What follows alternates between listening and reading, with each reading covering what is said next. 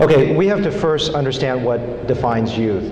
I think that may be an obvious question, but oftentimes if we don't start to look at a patient's old photographs, we may be far off the bat. So let's do a comparison here of Sharon Stone in her 20s and her 40s. What is the difference? If we look at the upper eyelid brow complex and you look at where the brow position sits, it's relatively in the same height. The upper eyelid position is relatively the same height. The mid-face is relatively the same height, and same with the chin, but what's gone on is incredible degree of deflation. You can actually see the bony structures falling there, and you can see all the concavities.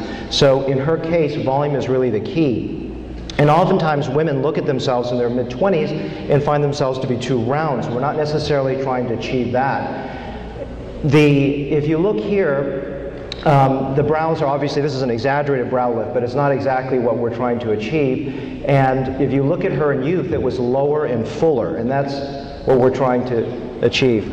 We use the vocabulary of wrinkles, gravities, and folds, but really where the key is volume. So I want to talk about what I would like to look at is the evolution of shape from youth until aging, thinking about geometry.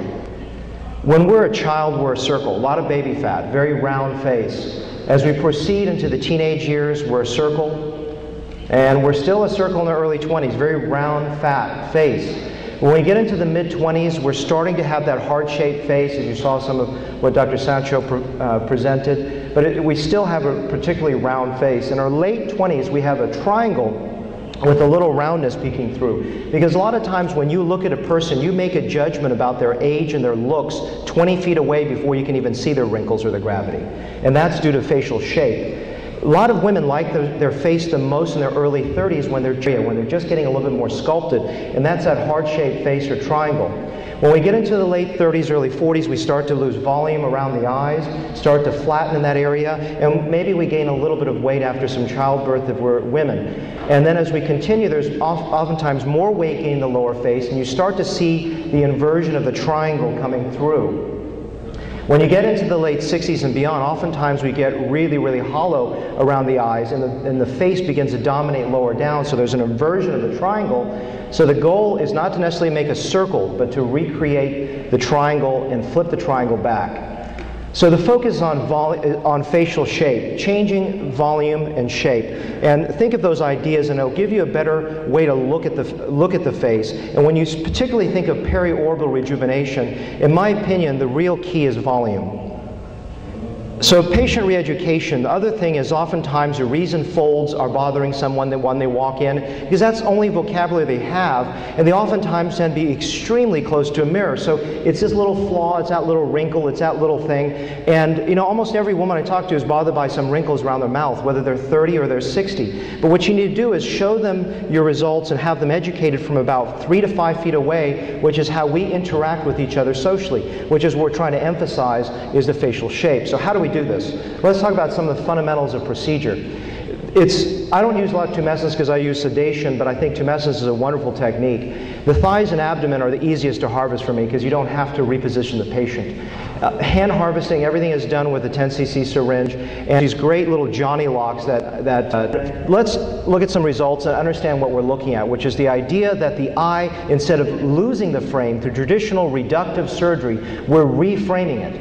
And here's a 48-year-old lady. I did a little plasma skin resurfacing. I took a little bit of skin off the upper eyelid, a couple of millimeters, no fat, no post-septal work, and everything else you're seeing is fat grafting. There is no facelift, there is no brow lift, there is no bag removal. It's just adding volume back around the eyes, and that to me is a softer, feminine look. This is a 75-year-old lady with a facelift and adding volume back into the brows, eyes, and cheeks, and the facelift is to manage the neck and jawline a little bit better. Inverting triangles, the idea, you heard that before, is to bring back the attention to the eyes away from the jawline. This is a 46-year-old Chinese woman, and you can actually see this is a lady that she had a little bit of skin removed from the upper eyelid, but that's it. The rest is volume. She's a little undercorrected under the lower eyelids, but she's happy with it. There was no facelift. This is just resculpting a wider face by narrowing it. This is the level of artistry that you can start applying when you start working. There's a lady that's status post brow lift, an eyelid, and a facelift on the left, and she's too gaunt. So this is actually the opposite of widening that face out to create a more of an attractive look to her. A little bit of silicone into the lips. This is my own mother, 68 years old. This is a transconj bleph as well as volume around the eyes, cheeks, and jawline to create a softer look. 56-year-old status post brow lift and eyelid surgery and facelift on the left. This is just adding a little bit of volume back around the eyes, cheeks, and jawline. Using old photographs so that you have a blueprint of design so people don't look different.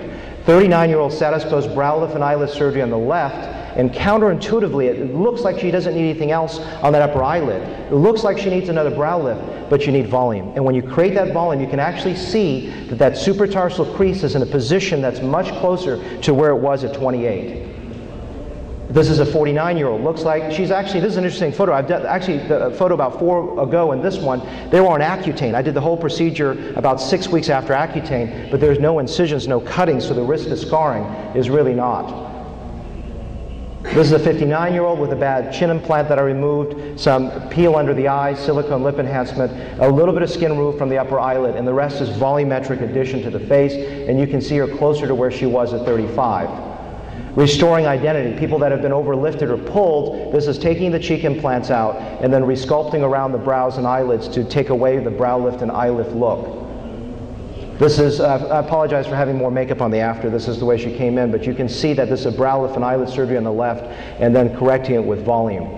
The idea is that fat must last 3 months and it goes away. No, it actually gets better over time. There's a blended look. Like hair restoration, that graft starts to grow at 6 months. Well, you got to give it time. This is a 55-year-old lady that's 8 months after fat transfer, and this is 2 years out. Only one treatment with a little silicone lip enhancement. That's 2 years out, and she, on a testimonial on my website, talks about looking better at 2 years than she did at a year. Even look at how low that brow is. That's putting fat in and pulling the brow lower. This is 6 weeks after a fat graft. And actually look at her nose. I did a little correction of inverted V deformity with that. This is 6 months out. This is 14 months out. I did a little neck lift as well. And you can see that upper eyelid counterintuitively. You think you need to lift it. You need to actually make it lower. Because you look at her photo at 35. It's a very low full brow. And just quickly, some non-surgical alternatives that are out there. When I do Restylane, I don't fill nasolabial folds, and only about 5% do I fill. And I did not in this case. This is volume. This is recreating volume using Restylane and Perlane. This is a lady on the left, 38 years old, who's 1 week post nasolabial folds and lips by another physician, and this is a week after my Restylane Perlane with 4 syringes, 1 under each eye of Restylane, half a cc of Perlane into each cheek, and then half a cc of Perlane in each pre-jowl sulcus. 48-year-old lady, you can actually see that her nasolabial fold is deepened by adding volume into the cheek, but who cares? She looks better. This is the same 4 syringe treatment using actually cannulas. This is a book that I wrote with the Glass Wells, came out last year, and I appreciate your attention.